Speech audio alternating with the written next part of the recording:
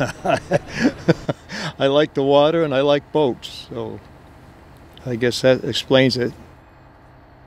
I worked in a garage for a while as a mechanic, and after about a year of that, I went fishing with my father, who has been fishing his whole life, and here I am, still fishing.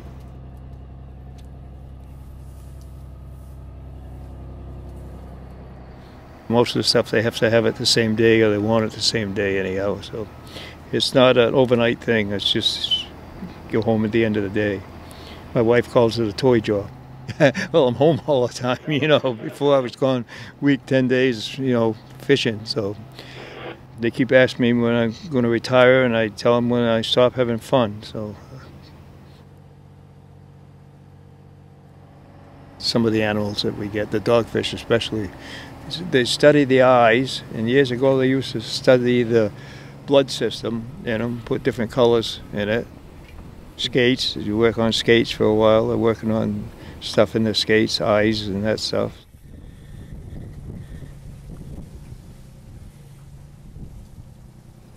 Holding that net back and not knowing there's something in it, finding out there's something in it, you know, it makes you feel good. You know? Everything's working and somebody will be happy with it. You can't keep coming in with nothing very long. Somebody will be on your ear, you know. So.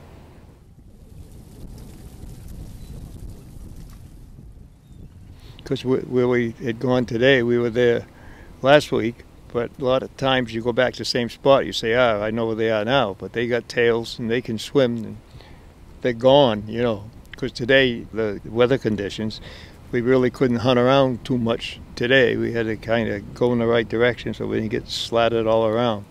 And they're still there, so we got to go back tomorrow, and there's nothing guaranteed that they'll be there. We'll have to find them some other place. But when my father was there, they needed 200 a day, and when I started here, they probably needed 50, 60 a day, and now it's got down this past summer, well, probably needed only 25, 30 big ones. But part of that is that they don't have the money, you know, grants are tough to get, and also they've been working on one thing and they can't find what they want, so they go to something else.